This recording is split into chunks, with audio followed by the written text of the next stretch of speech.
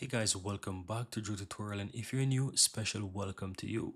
And in this video, I'm going to show you how to enable auto saving in the Google AI Studio. So if you're creating any prompt and you want to automatically save this, save me, it basically means that it will connect to your Google Drive and it will allow you to save your prompt. So how do you do that? On the lower left hand side, you'll have settings. Click on that.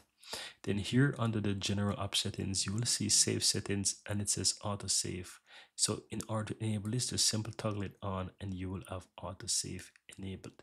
And that's it. Now, if you go towards your library, you will have auto save. You'll see where all your prompts will be stored.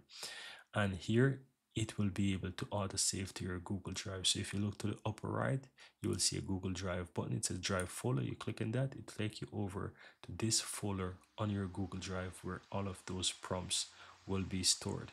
And that's it. Very easy and very simple.